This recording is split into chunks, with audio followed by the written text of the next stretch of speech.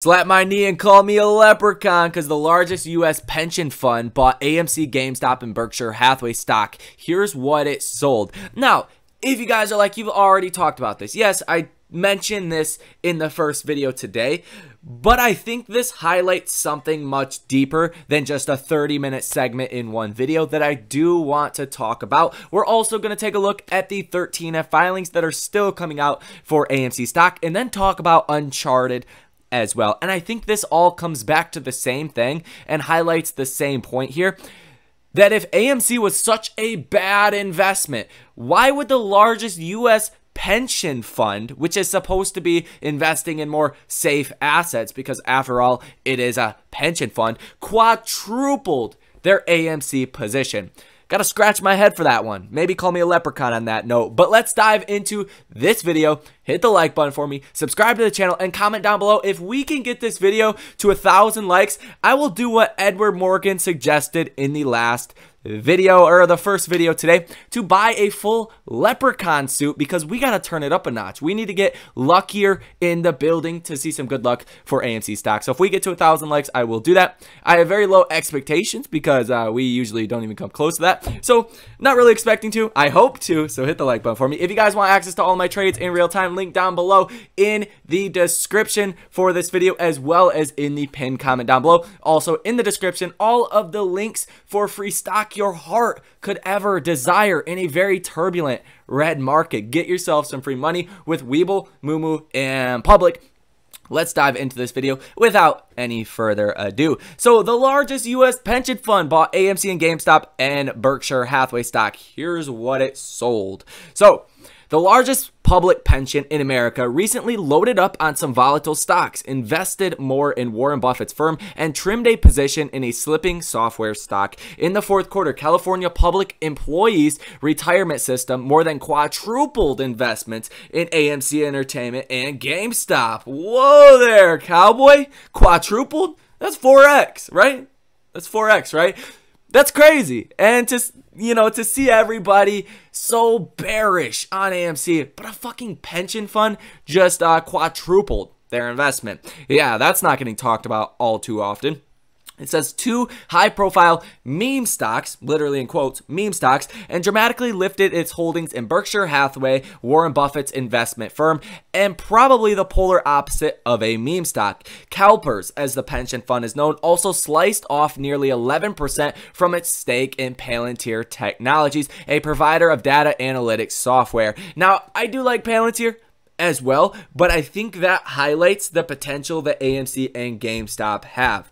They are quadrupling their position. They're selling out of Palantir as well as other stocks. So I think it goes to show and proves the point that I have been nailing home, that AMC is actually a value buy at this current moment. When there's times of fear, uncertainty, doubt in the marketplace, the first thing people do is go to sell. Whether that is retail investors, whether that is institutional investors, they sell, they short. That's what they do. And that is what has been plaguing AMC as far as really, the last 2-3 months or so. So let's dive into a little bit more of what this says. So it says the pension disclosed the trades, among others, in a form it filed with the Securities and Exchange Commission. CalPERS declined to comment on the investment exchanges. It manages $480 billion in assets, more than any other public pension in the U.S.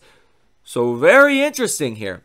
But it says CalPERS is below average by one important measure. In its latest actual annual report showed its fund ratio stood at 70.6% as of June 30th, 2020, meaning it had 70.6 cents on hand for every dollar of obligation. A study by the Pew Charitable Trust found the average state pension had a funded ratio of 71.3% using 2019 data. CalPERS fund ratio was little changed from 70.2% in both 2019, 2018, and 70.1% in 2017. So think about what this actually means, right? It said it showed its funded ratio stood at 70.6% as of June 30th, 2020, meaning it had 70.6 cents on hand for every dollar of obligation. So they're not as margined up. They're not as indebted as some other firms are, and that means obviously they are not taking as much risk. But it says the pension bought 503,000 more AMC shares in the fourth quarter to lift its stake to 619,000 shares.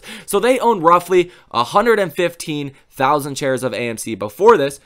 Now they own almost 620,000 shares of the movie theater chain. AMC stock rocketed nearly 13 times in price in 2021, while the S&P 500 index managed to rise 27% by comparison. So far in 2022, shares are down 34%, while the index has slipped 9%. Imagine the rebound that we see throughout the rest of this year. Through all of this fear, uncertainty, and doubt, the multiple compressions that we are seeing, AMC is still sitting at about $16 per share.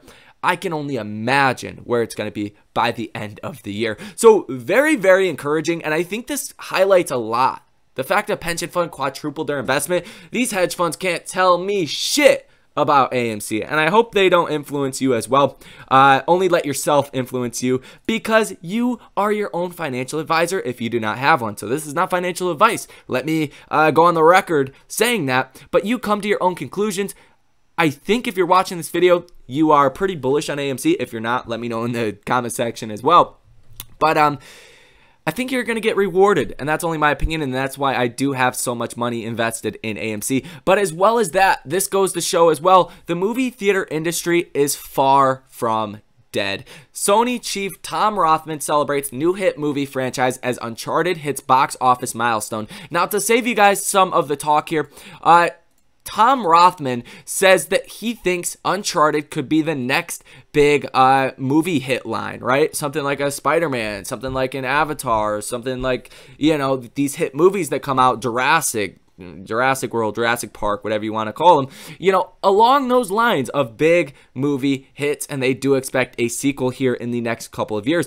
But it says that Uncharted was supposed to do $30 million over 4 days at the domestic box office. It wound up doing $51 million, sending its current worldwide stake to $139 million. So better than what they expected. So I think that's a sign of what is to come for the rest of the year with all of these insane movies that are hitting the theaters. It's going to be a very good year for AMC, and coming on March 1st, I think we're going to get some good guidance, and that could definitely send AMC stock through the roof at a time where the markets are down quite substantially and liquidity is starting to be restricted. Not going to go out there and say that's going to cause them loss, but it could give us the next decent leg up. You guys got to remember, it has nothing to do with what AMC stock does. It has everything to do with the liquidity positions of hedge funds. When the markets are hitting all-time highs, liquidity is at all-time highs. When they are going down and they're 9% off just from the start of the year, if you take into consideration all of that leverage, they're really down more than 9% overall. So when you get big catalysts that send stocks up, the smaller guys start to cover, mid guys start to cover, and then the large guys. So we've never seen a short squeeze in AMC stock, simply because every time AMC has squeezed, the markets have been, well, squeezed. It was really FOMO buying and option, you know, activity, small shorts covering. But every time that has happened in 2021, the markets were at all-time highs. Now it's a little bit different. So keep that in mind. Not something I would bag on here, not saying too YOLO, but it could be very good. And let's go ahead and take a look at the 13F filings. And what do you notice about this? Lots of green across the board. As well as that, even the white can be firms that are loading up on new positions or even selling out. So let's take a look at what is going on. An increase of 25%, decrease 14%, decrease of 1.27%, an increase of 57%, an increase of 11%, decrease of 97%, but they only have 300 shares to begin with, so not a huge investment. Increase of 103% from Goldman Sachs. They have bought over 1.1 million shares of AMC in the last quarter. Some minimal, changes, decreases right there, increase right there. 80% increase to Advanced Series Trust AST Small Cap Value Portfolio. A value portfolio Come on now, exactly what I've been, slap my knee, man. Exactly what I've been saying. I hope you guys are getting a little bit excited. JP Morgan small cap core equity portfolio class 1 increased their position by 129%, almost 130%. Another increase of 22% and a brand new position right here of about 39,000 shares. Brand new position right there of about 24,000 shares. Brand new position right there by Goldman Sachs as well of 101,000 shares. So it's starting to look very, very bullish on the 13 filings. Even Deutsche Bank increase of about 11%. Another, 56% increase right there. Another, look at that, Jane Street Group, 837% increase. Now they own 2.1 million shares. So they own like 400,000 shares. So they've increased like 1.6 million shares in the last quarter.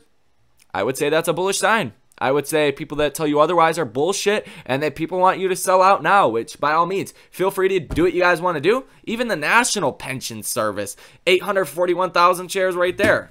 Give me a break. People want to say in the comment section, sell out now, save yourself the pain. You've already felt the pain. Sorry to say it, but AMC is not just a short squeeze trade. At this point, you're buying the company behind it as well. You're not really paying much premium or any premium at all on top of the fundamental value of the shares. So by all means, feel free to sell out if you guys want to, but you are selling out at the fundamental valuation. You are selling out at the bottom. If you did want to sell, that moment was long gone. So I am in here like swimwear, and I'm not a big fan of trying to time AMC because we all know we could wake up one day and we're up 20-30%. If you sold out the day before, imagine how you're going to feel about yourself that next following day. So I'm not a fan of that. I do like to add to my position, so that's what I want to do, as well as I might look at buying some leaps on AMC if we do stay down at these depressed levels for a while and we do start to see some of that implied volatility heading down, and we can get some cheaper prices on those.